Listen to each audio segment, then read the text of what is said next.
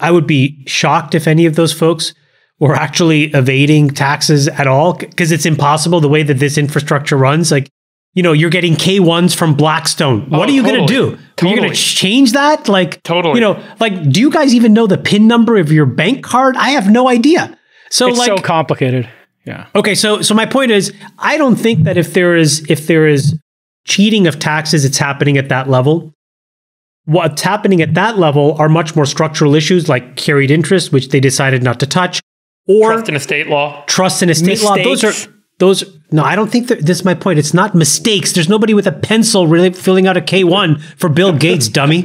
That's my point.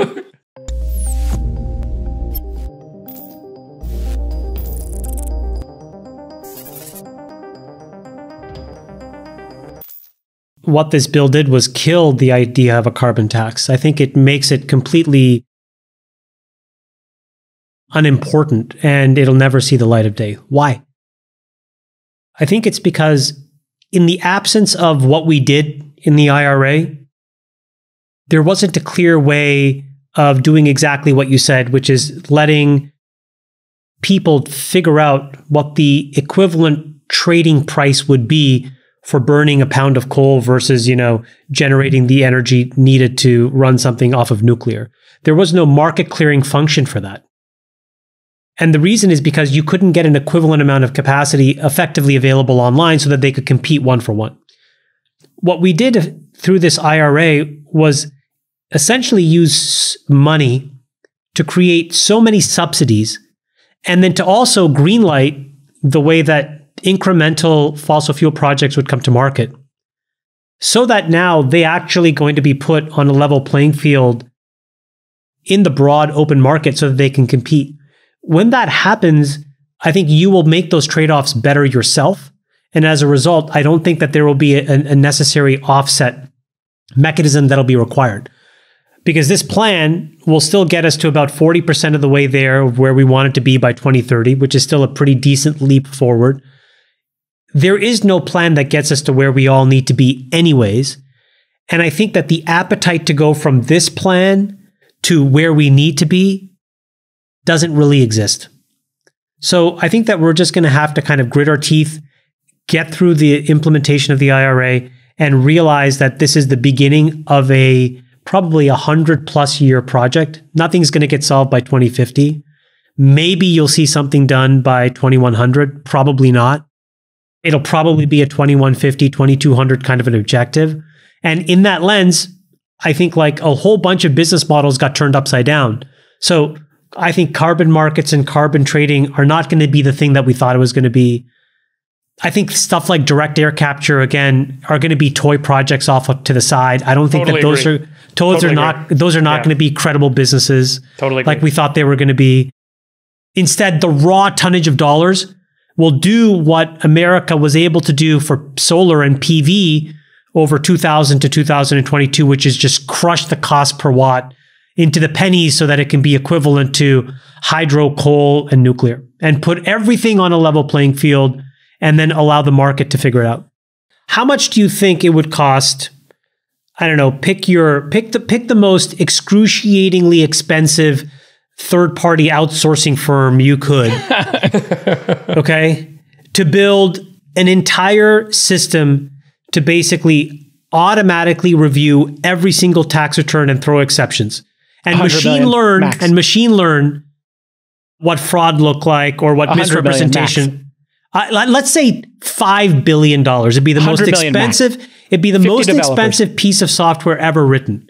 And this is what was so kind of like, that was the only part of the bill that made less sense to me. I think like if you put really smart computers on the case, or gave it to DeepMind at Google and said, can you guys build this system with machine learning and AI, you'd be done. Tax and a simpler tax, which I guess this is trying to do. But Freeberg, when I looked at this and you sent it, my initial reaction was, this old adage. It'll be impossible for these guys to find 87,000 humans that want to work at the IRS, number one. Look, a couple things. I think it's really dramatic to kind of paint it in these stark kind of like bipolar terms. I think we are post all of that. So I understand how in the Cold War, it was easy to fall into binary definitions of good and evil, 1 and 0, us versus them, team A versus team B.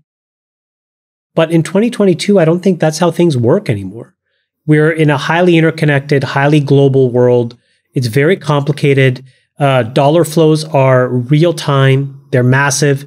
Cooperation is real time. It's all over the world. It's with every country. So it allows every country, actually, the first chance that they've ever really had to maximize their own potential for their own citizens. And that's really what every country's goal is, right? And so in that lens, look what just happened today. Gazprom said they're going to shut off Nord Stream 1 just for, a few days, right? But as a result of that, EU nat gas has just gone absolutely nuclear and just closed at all-time highs. 14x where it was pandemic. Right.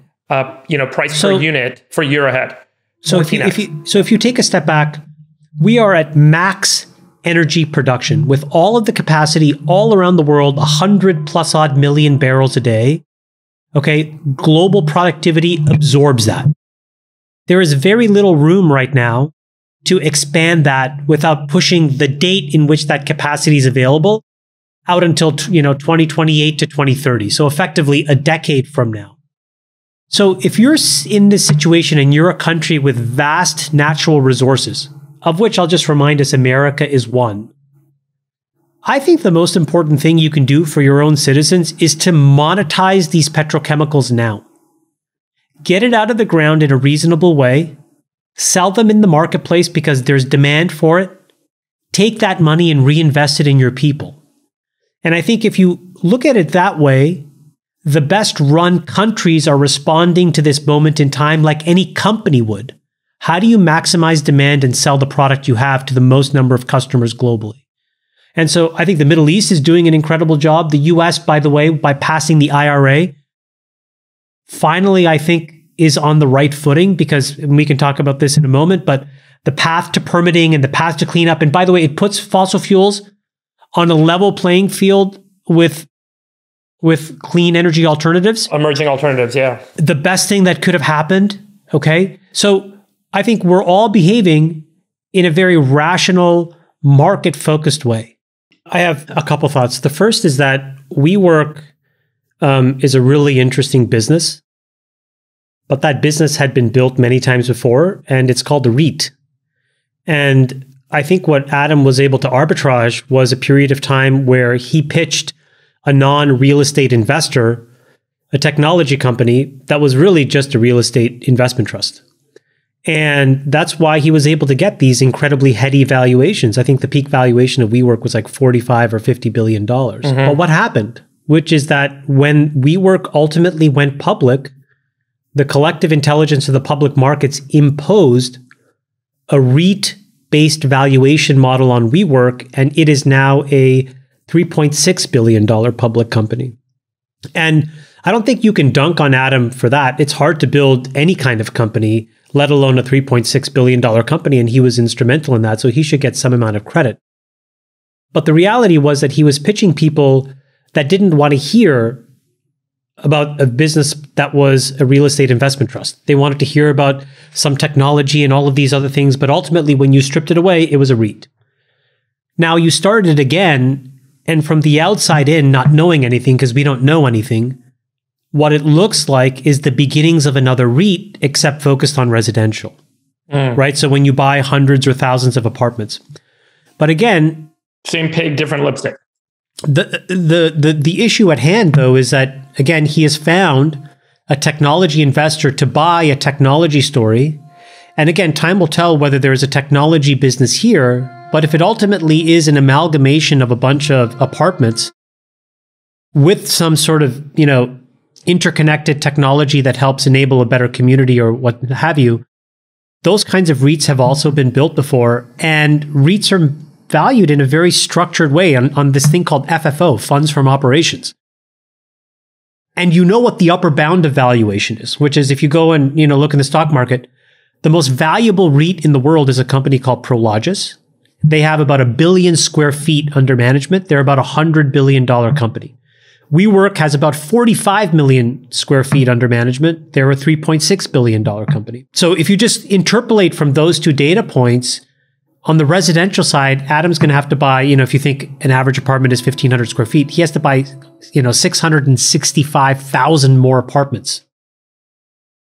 in order for that to be Prologis scale. You know, I don't know, to invest at $1 billion valuation or 1.5 or 2, or whatever the number turns out to be, makes sense if you think the upper bound is unlimited. But if you think the upper bound is 3 or 4 billion, the only reason to do it, by the way, it still makes sense for Andreessen to do it. And this is why I think people get tilted. Because now this comes to my second point, which is that what Adam Neumann is able to take advantage of is a very obvious, powerful understanding of the venture capital business model that other founders don't, especially the ones that dunk on him.